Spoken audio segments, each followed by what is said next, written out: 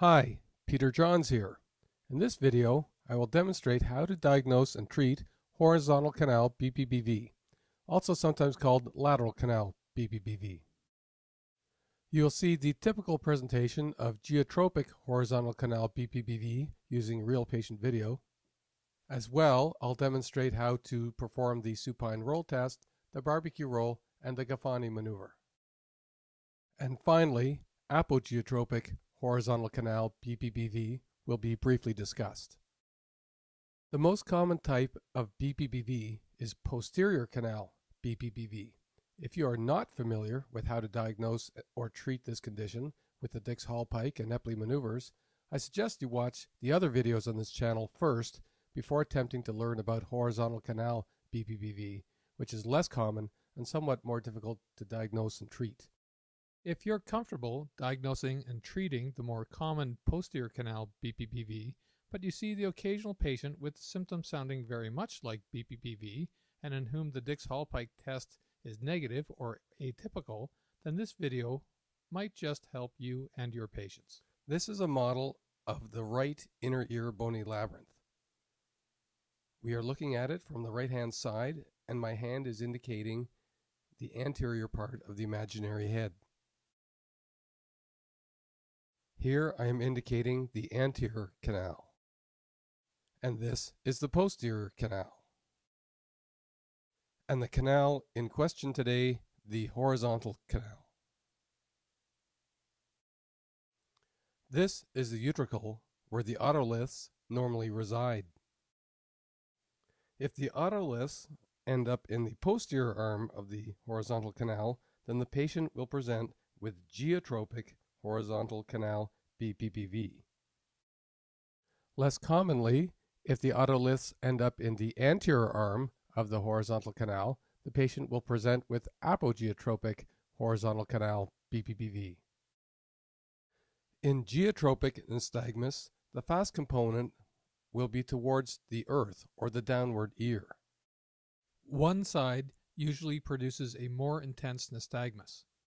The downward ear, on the side where the nystagmus is more intense, is considered to be the affected ear. So here is a typical case of Geotropic Horizontal Canal BPPV. This older lady for the past few days has experienced bouts of dizziness lasting around 30 seconds when she rolls over in bed or even turning her head quickly while she's standing.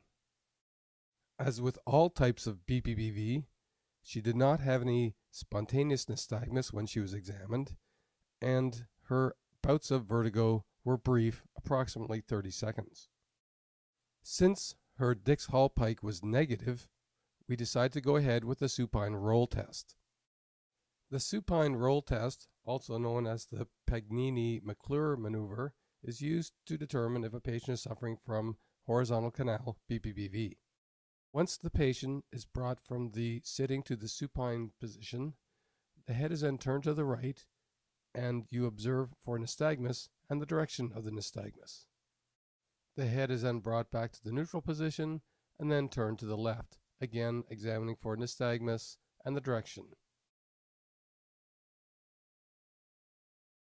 With her head turned to the right, our patient experienced mild vertigo and lateral nystagmus with the fast component towards the downward ear or geotropic nystagmus. The episode, as you can see, was very brief.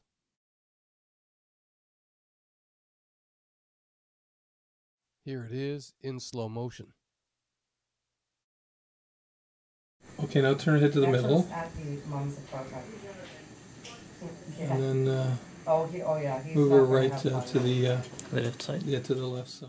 With her head turned to the left, she develops a more intense lateral nystagmus with again the fast component towards the downward ear or geotropic nystagmus. So our diagnosis was left ear Geotropic Horizontal Canal BPPV. It's going away now. Good. Again, a slow motion video of the same nystagmus. So the first procedure we attempted was the barbecue roll or Lempert roll maneuver for left ear Geotropic Horizontal Canal BPPV. This maneuver starts with the patient with their head turned to the affected side. The head is then turned 90 degrees stepwise fashion, holding each position for the duration of the nystagmus plus about 30 seconds.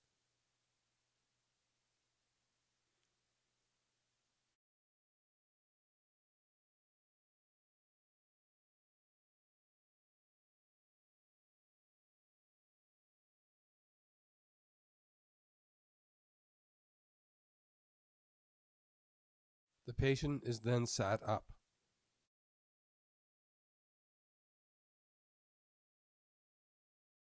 All right.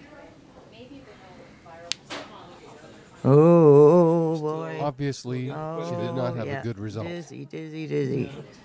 We glad I'm not in a horse. I'll be falling off. Oh, there, it stopped.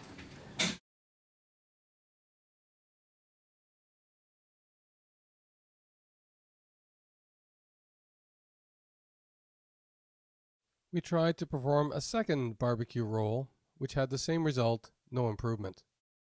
So we went on to perform the Gufoni maneuver for Geotropic Horizontal Canal BPPV.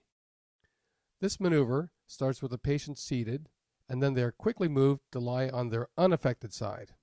After 2 minutes, the head is turned 45 degrees towards the ground and kept in this position for another 2 minutes. The patient is then sat up.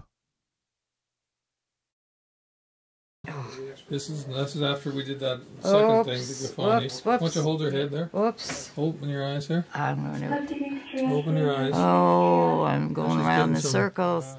After the Gufoni maneuver, we tried to perform a supine roll test again and were somewhat surprised with what we observed when she lay straight back. Upward beating nystagmus with a torsional component towards the left ear. After a few moments, we realized that we had converted her to a posterior canal BPPV. That is, the otolith had moved from the horizontal canal to the posterior canal, obviously in the left ear. So we simply performed an Epley maneuver to treat a left ear posterior canal BPPV. After 2 Lembert's maneuvers, a Gufoni maneuver, and an Epley maneuver. Ooh. Let's see. All right. Okay. Yep. 1, 2, 3. Down you go. Oh. Open your eyes. Open your eyes. Open your eyes. Yeah, open your eyes. You have to be just 45. Yeah. That's 45 is more like that.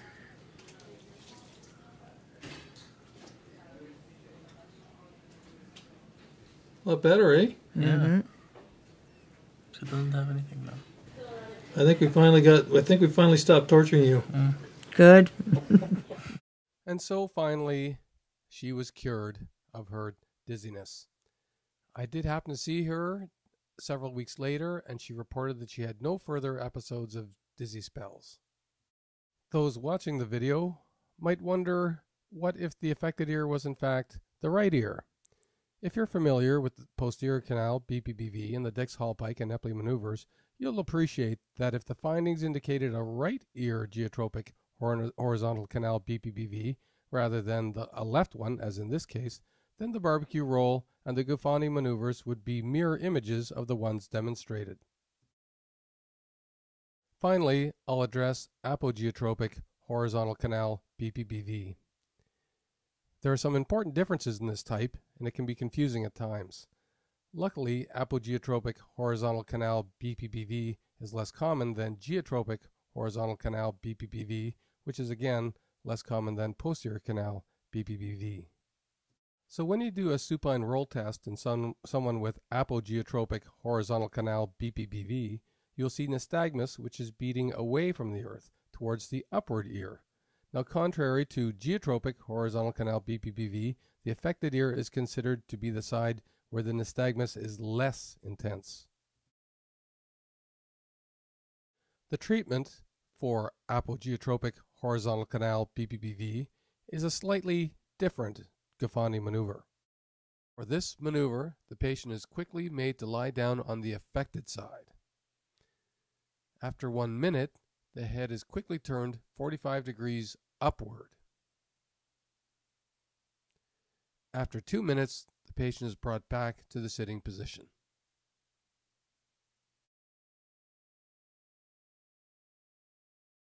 I'd like to give a special thank you to Dr. Stella Yu for participating in the demonstration of the maneuvers, and of course, a special thanks to our very patient.